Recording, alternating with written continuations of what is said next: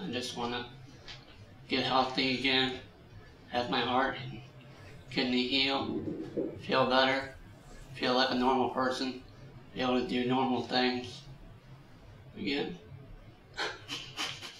20-year-old Jonathan Sadowski gets emotional as he talks about the life-saving transplants he received at Barnes Jewish Hospital. I just thank everyone for helping me out and getting me a new kidney and heart, so that way I can feel 100%.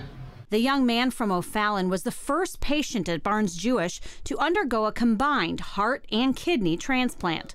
It's a procedure that is very rare. Less than 500 have been performed in the last decade. For our patients who have chronic congestive heart failure, one of the end effects of that has always been renal dysfunction.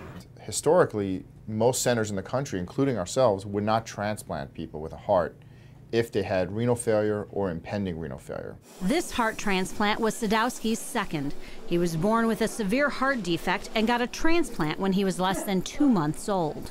He actually had a previous heart transplant, and as a result of both his medicine that he takes for his anti-rejection medicine and his worsening natural progress of his first transplant heart not working as well, his kidneys became worse and worse in its function, and ultimately he became dialysis dependent.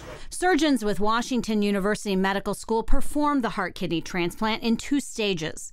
First, a 5-hour heart transplant surgery.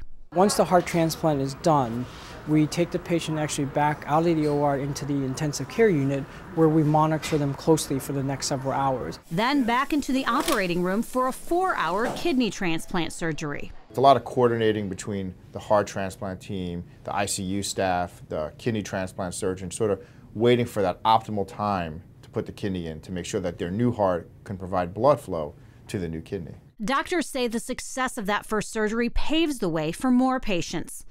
Ideal candidates for this surgery are those with limited disease process to the heart and kidneys and who do not have other issues such as diabetes or problems with liver function. Our ability to offer both the combined heart and the kidney transplant then opens a lot of window of opportunity of a new life and a renewal beginning for our patients who are suffering from this unfortunate combination of heart disease and kidney disease. Studies show the rejection rates in patients who receive both organs are significantly lower than those receiving a heart alone.